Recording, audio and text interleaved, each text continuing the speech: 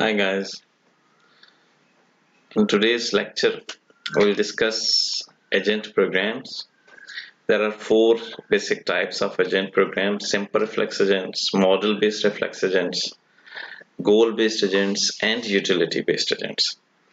Agent programmes actually agent का internal structure होगा। जब एजेंट्स एनवायरनमेंट परसीव करेंगे तो एजेंट का प्रोग्राम ये डिसाइड करेगा कि इस परसेप्ट के अगेंस्ट एनवायरनमेंट पे क्या ऑपरेशन परफॉर्म करना चाहिए। तो एजेंट अपने सेंसर्स को यूज करते हुए एनवायरनमेंट परसीव करते हैं। ये परसेप्शन एजेंट के लिए इनपुट कहलाती है। एजेंट अपने प्रोग्राम को यूज करते हुए ये डिटरमिन करता है कि एनवायरनमेंट पे क्या ऑपरेशन परफॉर्म किया जाना चाहिए। तो हम वन बाय वन इनको डिस्कस करते हैं। सबसे पहले सिंपल रिफ्लेक्स एजेंट।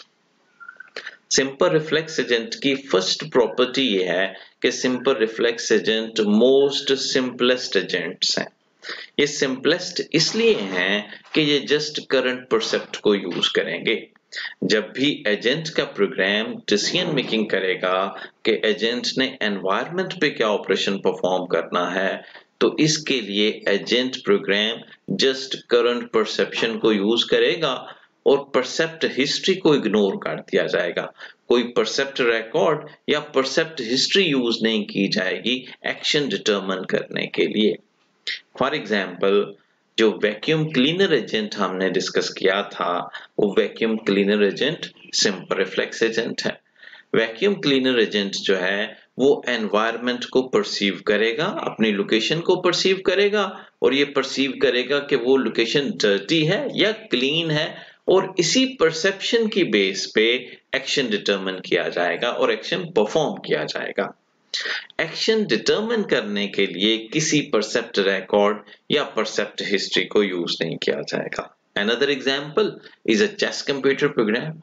आप कंप्यूटर के साथ चेस की गेम खेलें तो जब आप एक पीस मूव करेंगे तो कंप्यूटर बीइंग अपोनेंट ये डिटरमिन करेगा कि मैंने कौन सा पीस मूव करना है। इस एक्शन को डिटरमिन करने के लिए वो चेस बोर्ड को परसीव करेगा, इनपुट लेगा और एजेंट प्रोग्राम ये डिसाइड करेगा कि इस परसेप्शन के अगेंस्ट कौन सा एक्शन परफॉर्म किया जाना चाहिए।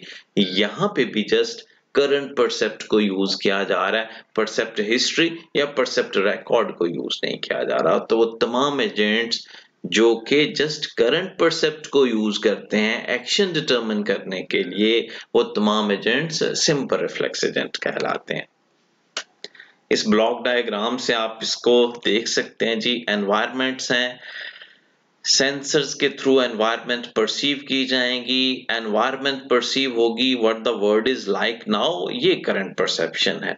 अब इस करंट परसेप्शन को ही यूज किया जाएगा और इस करंट परसेप्शन के साथ कंडीशन एक्शन रूल्स यूज किए जाएंगे। करंट परसेप्शन पे कंडीशन एक्शन रूल्स अप्लाई होंगे और फिर डिटरमिन किया जाएगा what action I should do now के एजेंट को एनवायरनमेंट पे क्या ऑपरेशन परफॉर्म करना चाहिए। तो ऑपरेशन डिटरमिन करने के लिए, एक्शन डिटरमिन करने के लिए जस्ट करंट परसेप्ट को यूज किया जा रहा है, परसेप्ट हिस्ट्री या परसेप्ट रिकॉर्ड को यूज नहीं किया जा रहा। और ये कंडीशन एक्शन रूल्स हैं जो ये डिफाइन करेंगे कि इस करंट परसेप्ट के अगेंस्ट कौन सा एक्शन परफॉर्म होना चाहिए। तो सिंपल रिफ्लेक्स एजेंट्स जो हैं इनकी जो एनवायरनमेंट्स होंगी ये एनवायरनमेंट्स भी फुली ऑब्जर्वेबल होंगी, because just and just current परसेप्ट को यूज किया जा रहा है। तो एनवायरनमेंट्स फुली ऑब्जर्वेबल होंगी, सिंपल एनवायरनमेंट होंगी, इजीली एजेंट्स ऐसे एनवायरनमेंट पे ऑपरेट कर सकेंगे।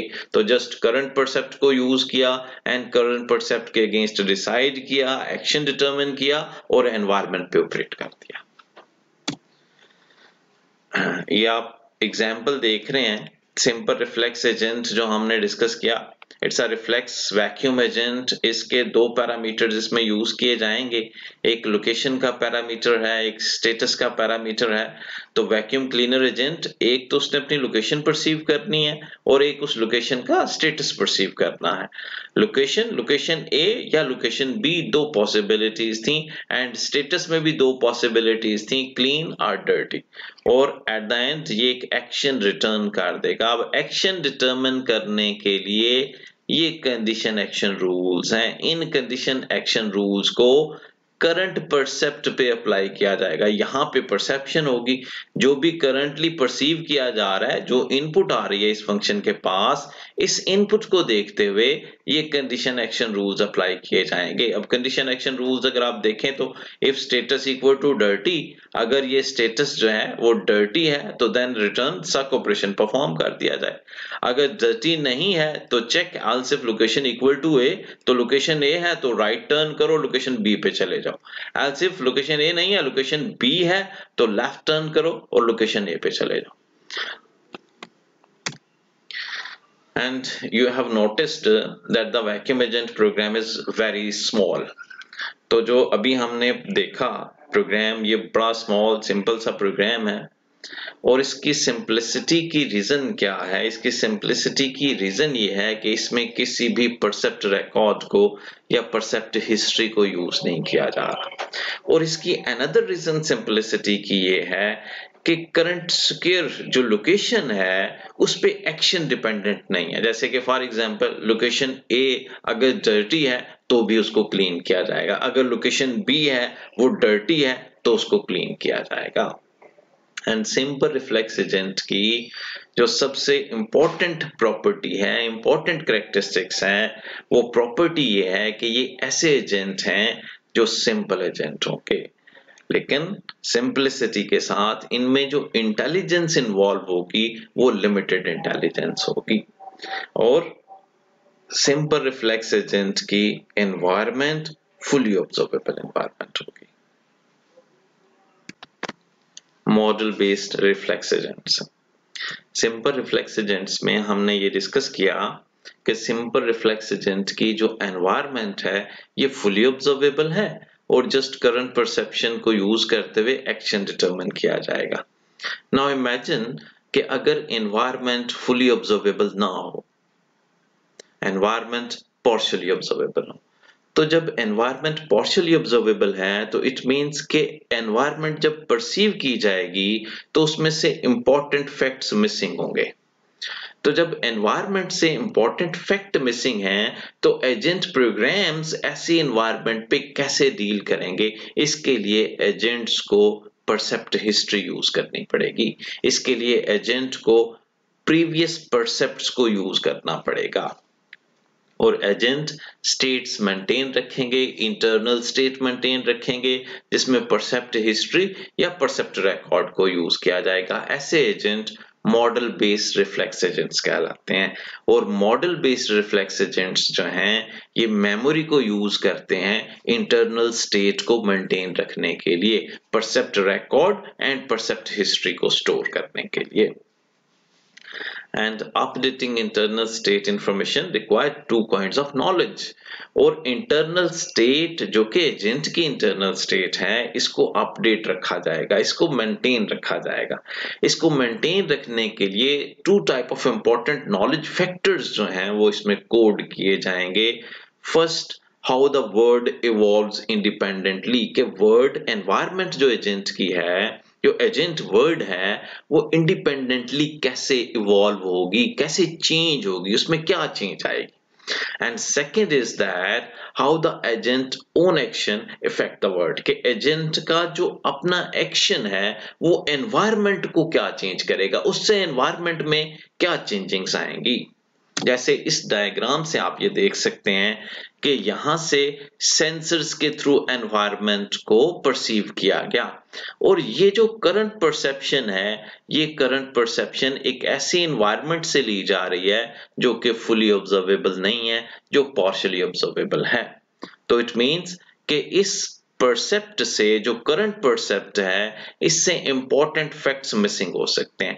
तो उन मिसिंग फैक्ट्स को डील करने के लिए एजेंट्स जो हैं ये अपनी इंटरनल स्टेट को यूज करेंगे। अब इस इंटरनल स्टेट में परसेप्ट हिस्ट्री या परसेप्ट रिकॉर्ड को यूज किया जाएगा और इस इंटरनल स्टेट को मेंटेन रखने के लिए two important knowledge factors code किए जाएंगे। how the word evolves is the number 1 and what my actions do is the number 2. ये दो important knowledge factors कोड किए जाएंगे internal state को अपडेट रखने के लिए, internal state को मेंटेन रखने के लिए।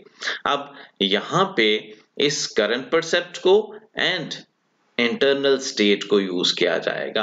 अब इंटरनल स्टेट को यूज करते हुए next what action I should do now, action determine करने के लिए उसी तरह से जैसे मैंने पहले डिस्कस किया कि कंडीशन एक्शन रूल्स यूज किए जाएंगे और कंडीशन एक्शन रूल्स पे डिटरमिन करेंगे कि एनवायरनमेंट पे क्या ऑपरेशन परफॉर्म करना है, एक्चुएटर्स के थ्रू एनवायरनमेंट पे ऑपरेट किया जाएगा।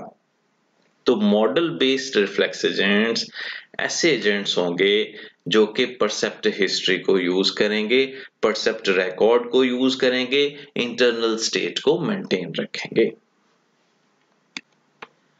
गोल बेस्ड एजेंट्स, गोल बेस्ड एजेंट्स ऐसे एजेंट्स हैं जिन एजेंट्स को डिसीजन मेकिंग के लिए गोल इंफॉर्मेशन रिक्वायर्ड होगी।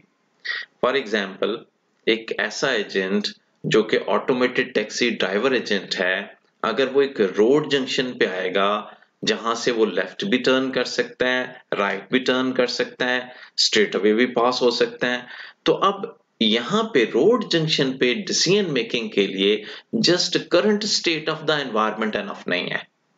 अब ये agent current state of the environment को यूज करते हुए ये डिसीजन मेकिंग नहीं कर सकता कि एजेंट राइट साइड पे टर्न करे, लेफ्ट साइड पे टर्न करे।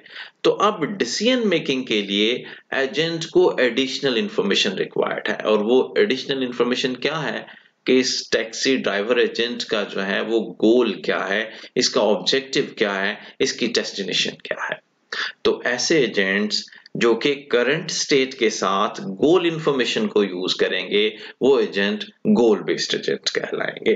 तो एक्शन डिटरमिन करने के लिए, एक्शन को चूज करने के लिए एजेंट के प्रोग्राम गोल इंफॉर्मेशन को कंबाइन करेंगे करंट स्टेट के साथ। इस डायग्राम से देखें तो यहाँ पे उसी तरह से एनवायरनमेंट परसीव की जाएगी, एनवायरनमेंट परसीव की जाएगी, ये करंट परसेप्शन होगी, ये इंटरनल स्टेट होगी, ये दो इंपॉर्टेंट नॉलेज फैक्टर्स जो कोड किए जाएंगे, और ये न्यू फैक्टर है जी हमारा जिसको हमने अभी डिस्कस किया कि एजेंट को करंट स्टेट के साथ जो करंट स्टेट मेंटेन की जा रही है, परसेप्ट्स यूज किए जा रहे हैं, इनके साथ ये गोल इंफॉर्मेशन रिक्वायर्ड होगी, और इस गोल इंफॉर्मेशन को यूज करते हुए एजेंट एक्शन डिटरमिन करेगा कि एजेंट को एनवायरनमेंट पे क्या ऑपरेट करना है, किस तरह से एनवायरनमेंट पे एक्शन परफॉर्म करना है। तो ऐसे एजेंट्स गोल बेस्ड एजेंट्स कहलाते हैं जो करंट स्टेट के साथ गोल इंफॉर्मेशन को यूज करते हैं। Utility based agents, utility based agents ऐसे एजेंट्स हैं जो गोल ऑब्जेक्टिव के साथ एक यूटिलिटी फंक्शन को भी यूज करेंगे। जैसे कि हम जो टैक्सी ड्राइवर एजेंट की एग्जांपल डिस्कस कर रहे हैं, अगर टैक्सी ड्राइवर एजेंट अपनी डेस्टिनेशन पे, अपने गोल पे जाने के लिए जो अवेलेबल रूट्स हैं उनको एनालाइज करता है, तो मल्टीपल अवेलेबल रूट्स में से कुछ रूट्स ऐसे होंगे जो कि ज्यादा क्विकर होंगे, ज्यादा सेफ होंगे, ज्यादा रिलायबल होंगे एंड चीपर होंगे एज कंपेयर टू अदर। तो इस ऑटोमेटेड टैक्सी ड्राइवर को कौन सा रूट सिलेक्ट करना चाहिए? ऑटोमेटेड टैक्सी ड्राइवर को डेफिनेटली वही रूट सिलेक्ट करना चाहिए जो सबसे ज्यादा चीपर हो, जो सबसे ज्यादा रिलायबल हो, जो सबसे ज्यादा कंफर्टेबल हो, सबसे ज्यादा क्विकर हो। इट मींस जिसके थ्रू, जिस रूट के थ्रू अगर एजेंट अपनी डेस्टिनेशन पे पहुंचे तो एजेंट अपने परफॉर्मेंस मेजर्स को मैक्सिमाइज कर सके। हमने लास्ट लेक्चर में परफॉर्मेंस मेजर्स को डिस्कस किया था और हमने कहा था कि एजेंट्स जो हैं, रेशनल एजेंट्स, अपने परफॉर्मेंस मेजर्स को मैक्सिमाइज करते हैं, और परफॉर्मेंस मेजर्स को मैक्सिमाइज करने के लिए एजेंट्स को इवैल्यूएट करते हुए एजेंट्स को स्कोर्स भी असाइन किए जाते हैं। तो एजेंट इजीली डिस्टिंग्विश कर सकता है कि एजेंट के लिए कौन सा डिजायरेबल रूट हो सकता है जिससे एजेंट को अपनी डेस्टिनेशन पे पहुंचना चाहिए। तो ऐसे एजेंट्स जो हैं वो यूटिलिटी बेस्ड एजेंट्स कहलाते हैं जो कि गोल के साथ यूटिलिटी फंक्शन को भी यूज करते हैं। तो इस डायग्राम में देखें उसी तरह से मॉडल बेस्ड एजेंट है। मॉडल बेस्ड एजेंट जो है जस्ट ये यूटिलिटी फैक्टर को यूज करेगा, यूटिलिटी फंक्शन को यूज करेगा। बाकी स्टेट सेम डायग्राम आप देख रहे हैं, एनवायरमेंट्स हैं, एनवायरमेंट में सेंसर्स यूज किए जाएंगे परसीव करने के लिए। ये करंट परसेप्शन होगी, करंट परसेप्शन के साथ इंटरनल स्टेट को यूज किया जाएगा। ये दो नॉलेज फैक्टर्स हमने डिस्कस किए, how the word evolve and what my action do, और इसके साथ ये यूटिलिटी फंक्शन होगा। अब ये यूटिलिटी फंक्शन ये डिसाइड करेगा how happy I will be in such a state. तो एजेंट की दो स्टेट्स होंगी, एक हैप्पी स्टेट कहलाएगी, एक अनहैप्पी स्टेट कहलाएगी। तो एजेंट को ये डिटरमिन करना है कि कौन सी स्टेट एजेंट को हैप्पी स्टेट में लेके जाएगी, और फिर उसके बाद ये एजेंट यहां से एक्शन डिटरमिन करेगा। एक्शन डिटरमिन करने के बाद एनवायरनमेंट पे उस एक्शन को परफॉर्म कर दिया जाएगा। Learning agents. एलन ट्यूरिंग एक फेमस साइंटिस्ट था। एलन ट्यूरिंग ने 1950 में एक रिसर्च पेपर लिखा जिसमें एलन ट्यूरिंग ने यह बताया कि हमें इंटेलिजेंट मशीन्स या लर्निंग मशीन्स किस तरह से डिजाइन करनी चाहिए। एलन ट्यूरिंग ने यह कहा कि लर्निंग मशीन्स बनाने के लिए मशीन्स को लिमिटेड इनिशियल नॉलेज दिया जाए और मशीन्स में लर्निंग की कैपेबिलिटी ऐड की जाए। जब मशीन्स में लर्निंग की कैपेबिलिटी ऐड की जाएगी तो मशीन्स जब एनवायरनमेंट में ऑपरेट करेंगी तो with the passage of time learn करेंगी और अपनी परफॉर्मेंस को इंप्रूव करेंगी। आज आर्टिफिशियल इंटेलिजेंस की बहुत सी फील्ड्स में इसी मेथोडोलॉजी को एक प्रेफर्ड मेथड के तौर पे यूज किया जाता है।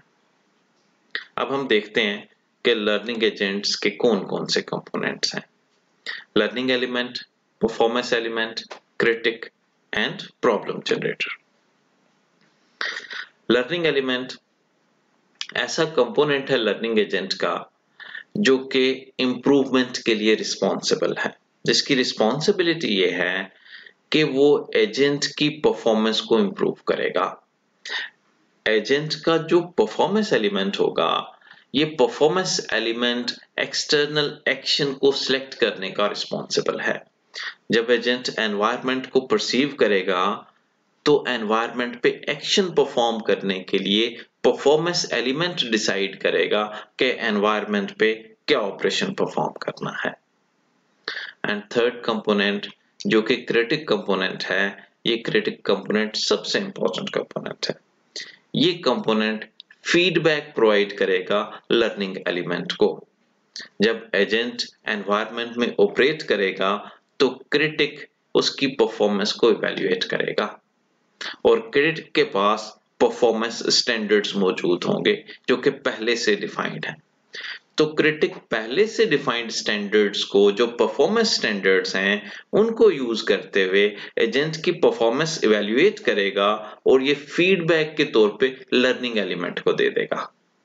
अब लर्निंग एलिमेंट उन फीडबैक रिपोर्ट को देखते हुए परफॉर्मेंस एलिमेंट को इंप्रूव करेगा, परफॉर्मेंस एलिमेंट को चेंज करेगा। और जब परफॉर्मेंस एलिमेंट चेंज होगा, परफॉर्मेंस एलिमेंट इंप्रूव होगा, तो डेफिनेटली जो एक्शंस परफॉर्म किए जाएंगे एनवायरनमेंट पे, वो एक्शंस भी इंप्रूव होंगे, वो एक्शंस भी बेटर होंगे।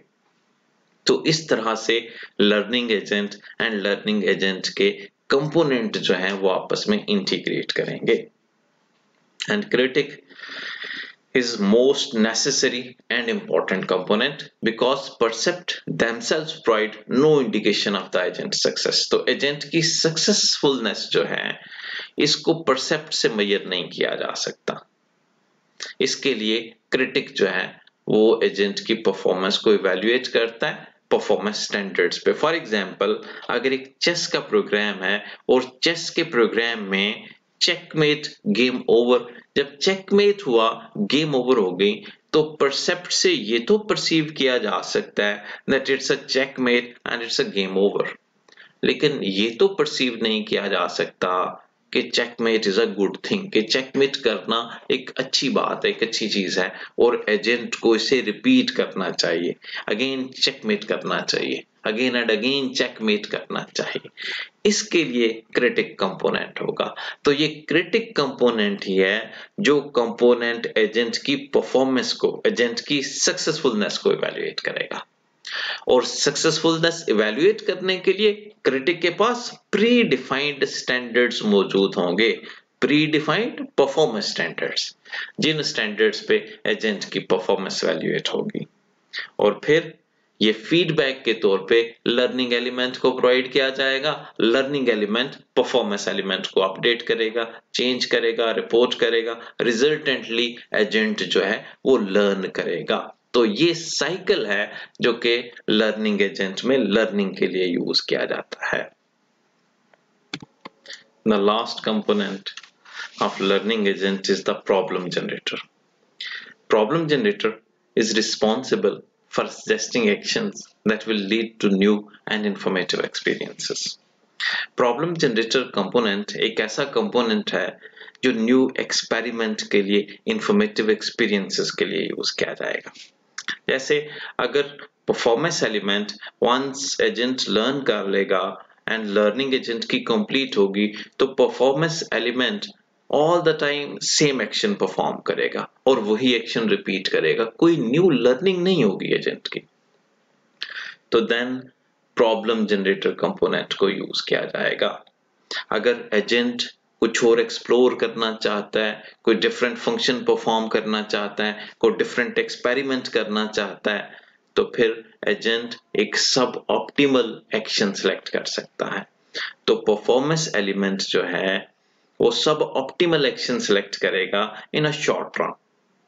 और प्रोबेबली लॉन्ग रन में अगर हम देखेंगे तो लॉन्ग रन में एजेंट प्रोबेबली कोई ऐसा एक्शन फाइंड आउट कर सकता है जो एजेंट को मोस्ट सक्सेसफुल बना दे, जो एजेंट को पहले से ज्यादा सक्सेसफुल बना दे। तो इस पर्पस के लिए प्रॉब्लम जनरेटर कंपोनेंट को यूज किया जाता है। That's it for today. Thank you very much.